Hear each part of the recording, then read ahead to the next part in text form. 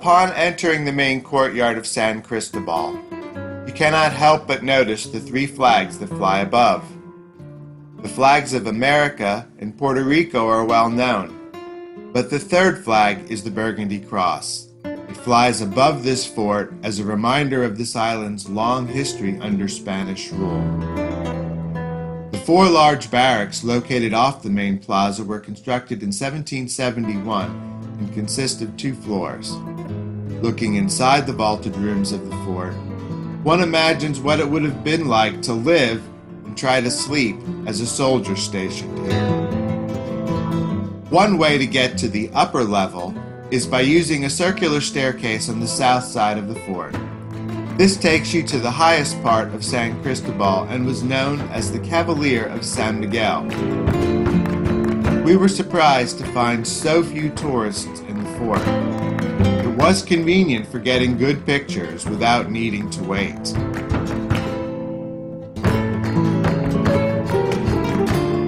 The San Juan sun is hot, and the constant wind from the Atlantic provides a little help, but make sure to bring your water bottle and your sunscreen. The Cavalier served as an observation deck and gave excellent views in all directions. Peering over the 18 to sometimes 25 feet thick walls, you get a good view of the Capitol building and Isla Verde to the east. Greater San Juan is in the distance, and the cruise ship and ferry terminals are located in the Bay of San Juan to the south. The courtyard below is massive, and one must imagine what it would look like filled with soldiers performing their drills. Looking at all this surface area, you also have to wonder, where would all the rain go? Well, they collected underneath the fort in cisterns. The entire fort has evidence of its design to transport water from higher levels down to the next until it's finally collected. This is a good use of runoff water, since there is no nearby river. Looking west from the Cavalier, you get a sweeping view of the community La Perla and of the lighthouse at San Filipe del Morro in the distance. Artillery tracks sit next to this not too architecturally pleasing World War II lookout tower. However, once inside, its efficient slot window design makes it easy to see how a soldier could view the eastern coastline, the vast expanse of the Atlantic Ocean in the middle,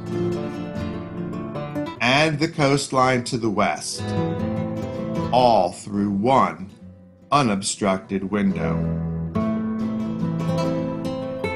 The Spanish garritas, sentry boxes that punctuate the walls of Old San Juan, while charming to view from the outside, don't provide that functional level of visibility from within. When traveling from level to level, you will frequently find tunnels with ramps. This made it much easier to move artillery carts from one level to another.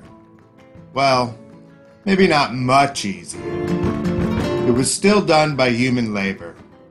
Beasts of burden were not permitted in the fort. Why, you may wonder? Well, remember how they collected their drinking water? The mortar balls, placed here in pyramid form for display, were excavated from the grounds around San Cristobal.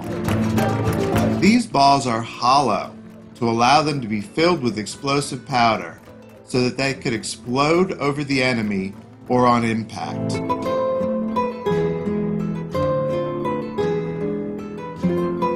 From here we continue on to our next fortress, San Filipe del Morro.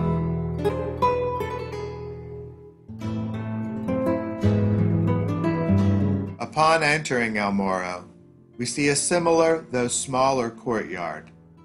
And again, we see representations of what living quarters might have looked like for Spanish soldiers. We also see more artillery tracks where we can imagine cannons being swung around to fire on enemy ships. El Morro Fort has seen its share of action. In 1595, Sir Francis Drake failed in his attempt to attack El Morro. The gunners of El Morro thwarted Drake with their cannons and the use of a metal chain stretching across the entrance to the bay. This Moorish-inspired lighthouse was built in 1908 and replaced an earlier lighthouse which developed structural problems. Although seeing a few more tourists than we found at San Cristobal, there were no crowds. We were frequently the only people in the section, and getting good, unobstructed shots was easy. In 1598, the Duke of Cumberland overtook El Morro by land and occupied the fort for 6 months. Illness and dysentery forced the Duke to give up the El Morro, and the fort returned to Spanish control. However, this prompted Spain to build San Cristobal to defend the city from the east. When it was first constructed in 1539, El Morro was just a tower. The expansive fortress that we see today was modified several times, but it largely reflects the design of Spanish military fortifications of the latter 16th century. Later attacks from the Dutch and the British proved largely unsuccessful because of the extensive fortifications of San Juan. The fort is constructed with 6 major levels, and it is impressive to go down a few and be able to look up at the massive walls at the levels above you. Then turn around and look over the wall to the levels still below you. Outside the walls is a path that extends around the fort on 2 sides, and we will travel that path next. The Paseo del Morro Trail follows masonry defensive walls that once surrounded the entire city of Old San Juan. The construction of these walls began in 1630 and were completed around 1678. While walking along the trail, evidence of the maintenance performed on the walls of the city by the Park Service is apparent. The Paseo del Morro once served as the maintenance road for the west section of the city walls, but in 2001, it was designated as a National Recreational Trail. Placards like this one explain the importance of the wall and its gate, back in the day when the gate served as the main entrance to the city. Next to the gate, you can see the blue and white crenellated mansion, home of the governors of Puerto Rico. While walking along the bottom of these massive stone walls, you can enjoy views across the bay and breezes from the Atlantic Ocean. All of this helps to provide a historical experience unlike any other. In the distance, you can see the famous Bacardi rum distillery. The trail skirts the city wall from San Juan Gate to the fort of San Filipe del Morro along the entrance to the San Juan Bay.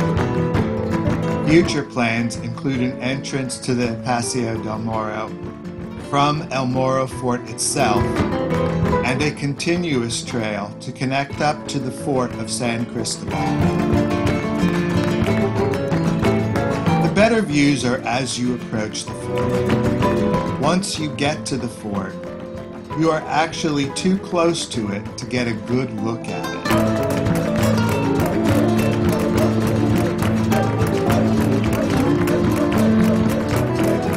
Looking out to the ocean and to the bay, you see the line of boulders that have been deposited to help protect this corner of the island from the pounding Atlantic surf.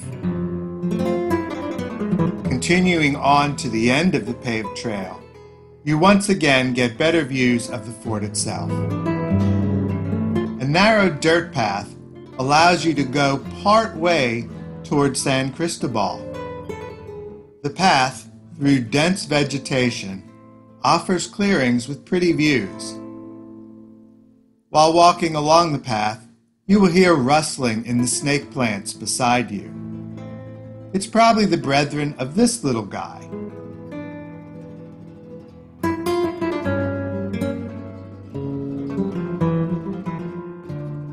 Continuing along, we are soon provided with this lovely vista.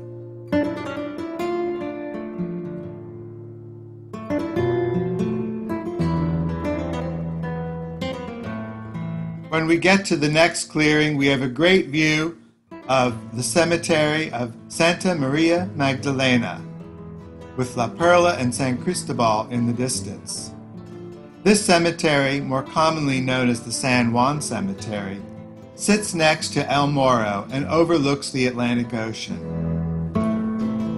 It is noted for its intricate tombstones and the circular neoclassical chapel dedicated to Mary Magdalene. The cemetery is also the final resting place for several famous Puerto Ricans. Please click the round button and subscribe to my channel. And tell me in the comments below, what do you find helpful in a travel log?